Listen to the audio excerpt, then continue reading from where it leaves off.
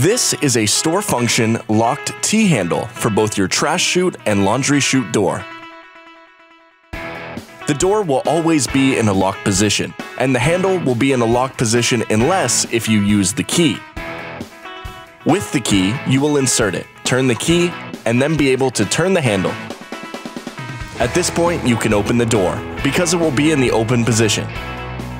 But you will not be able to take this key out in the open position. You will need to return the handle back into the locked position.